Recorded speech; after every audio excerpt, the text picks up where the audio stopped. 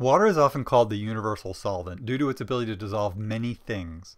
As a polar molecule, it is particularly good at holding polar and ionic compounds in solution. In addition to dissolving solids such as table salt and sugar, molecules in gas phase also dissolve in water. The amount of a gas that dissolves in water is described by Henry's law based on work done by the scientist William Henry back in the early 1800s. The law states that at a constant temperature, the amount of a given gas that dissolves in a given type and volume of liquid is directly proportional to the partial pressure of that gas in the air above the liquid. This is a wordy way to say that the more of a gas there is in the air above the liquid, the more of that gas will dissolve in the liquid.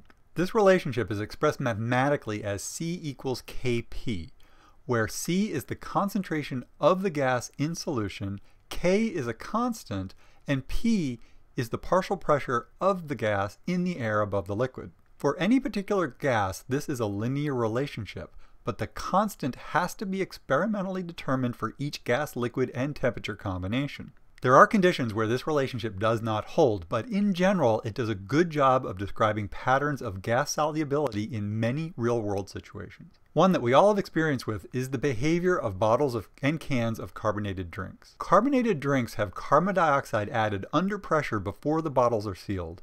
In an unopened bottle, the partial pressure of carbon dioxide in the space above the liquid is essentially 100%, allowing the liquid to hold a large concentration of dissolved carbon dioxide, much more than it would if it was open to the outside air, where carbon dioxide partial pressure is much, much lower. When the bottle is opened, the space above the liquid equilibrates with the air outside, drastically lowering the partial pressure and causing carbon dioxide gas to come out of solution, forming bubbles.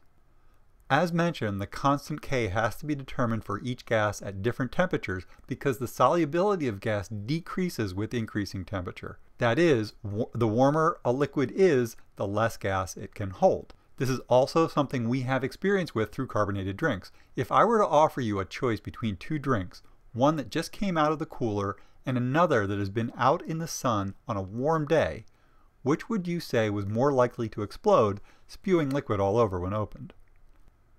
Most people would say immediately that the warm bottle would be most likely to make a mess. This is because the warmer water has less ability to hold the carbonation in solution. When the bottle is opened and the partial pressure of carbon dioxide in the space above the liquid drops from 100% to well below 1%, the carbon dioxide will come out of solution in the warmer bottle much faster.